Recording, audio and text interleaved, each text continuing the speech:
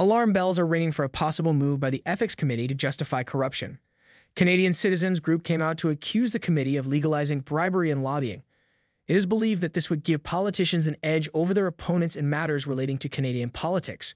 Lobbying by itself has been an integral part of politics for a long time, and it has served as leverage for certain politicians while giving lobbyists connections and the power that comes with influencing people to do their bidding. Of course, there are acts that go on between lobbyists and politicians that have no ethical place in Canada's political space. But the issue now is that unlike when such acts are frowned upon by the people and justice systems, they seem to be accepted in politics, starting with bribery.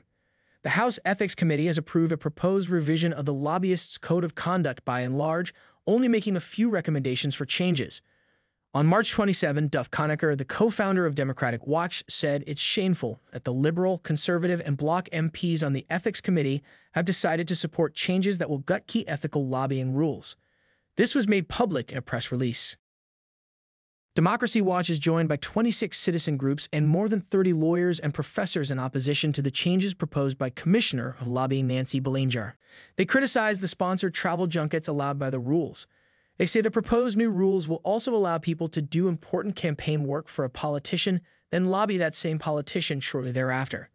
They say the sense of obligation gives that lobbyist an unfair advantage. Meanwhile, Belanger said that she seeks to change the Lobbyists Code of Conduct because it needs to be clarified to make it more enforceable. For instance, the current code says there should be a cooling-off period between political activity in support of a politician and then lobbying that politician. It doesn't say how long, only a specified period. Manavan Dion, who is a spokesperson for the Office of the Commissioner, said there is no definition of political activity or what is meant by a specified period. Belanger's new code seeks to define political activity and set specific time periods. A set of guidelines published by her office does this, but they aren't codified in law. They currently say the cooling-off period for higher-risk political activities should be a period equivalent to a full election cycle or 4 years. High-risk activities refer to those that create a sense of obligation on the part of the person benefiting from them, such as serving as campaign chair or soliciting donations for someone who is or becomes a public office holder. Conacher criticized Belanger on the matter of the cooling-off period. Unlike the guidelines published by her office, where the cooling-off period was set at 4 years, she had backtracked and shortened that period to 1 to 2 years. Conacher's grievances with that were made known in a February interview with the Puck Times, where he said, "Somebody helps you get elected, raises a whole bunch of money for you. When do you ever stop owing them? You owe them forever. It's just ridiculous to say that it magically disappears after 1 to 2 years." This is as it was revealed that the Standing Committee on Access to Information, Privacy, and Ethics, in its March 20 letter of approval to Belanger, did not recommend lengthening the cooling-off period. The committee's letter noted the Democratic Watch's concern concerning the revised code. The concern is that a registered lobbyist could, in theory, fundraise large amounts of money for an official and lobby that official at the same time. That's because fundraising itself isn't prohibited. Only full-time and nearly full-time political work for or frequent interactive interactions with that official. In a bid to remedy the situation, the committee suggested updating the definition of political work to include any significant fundraising. But this would not be possible as Belanger made this known in a March 3rd letter to the committee where she cited Rule 7 as a stumbling block.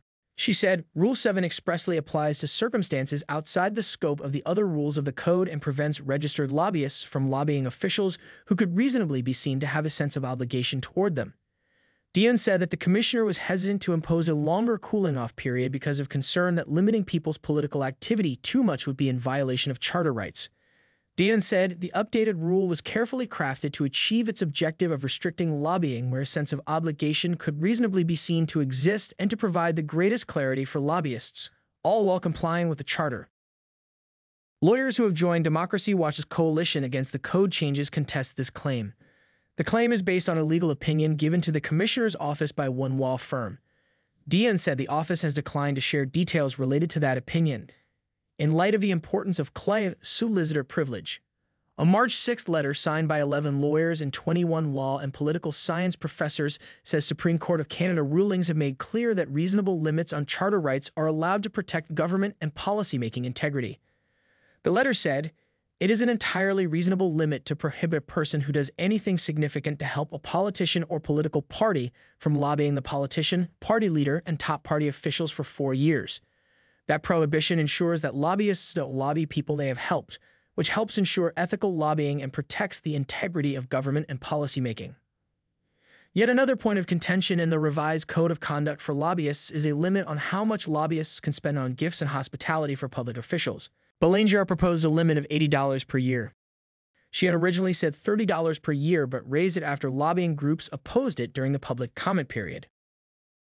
Lobbying groups continue to oppose this limit in their testimony to the Ethics Committee in February, saying it is difficult to tell how much an official consumes at a banquet, for example, and to keep track of the worth for each person.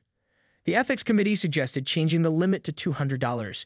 It suggested adding language to allow for certain types of gifts beyond the limit, such as sponsored travel or gifts of reasonable value given as expressions of cultural tradition. It gave moccasins as an example the cultural gift that might cost more than the $80 limit. The committee wrote saying the committee agrees that sponsored travel, where it serves a legitimate purpose, should be exempted from the application of the low-value limit and the annual limit.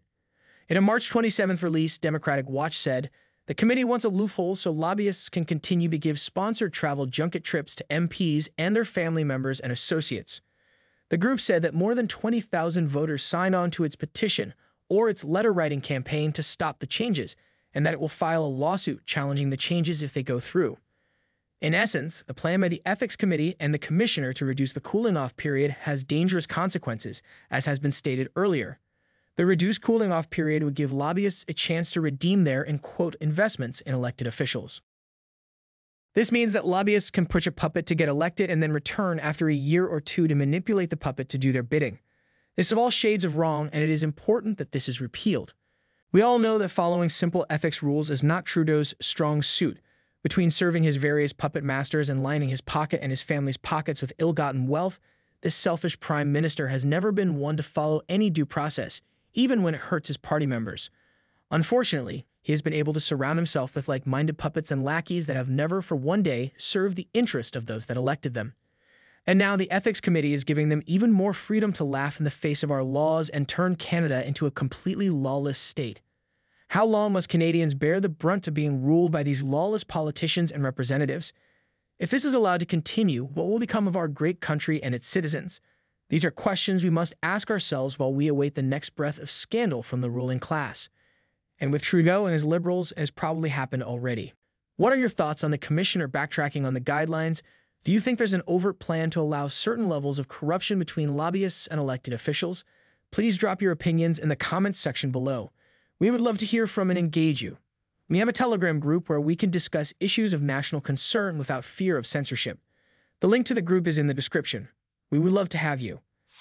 We would appreciate it if you leave us a like on this video, subscribe to the channel if you are new or haven't yet, and turn on post notifications so you don't miss out on our next big news on happenings in Canada. Thanks for watching, and I will see you at the next one.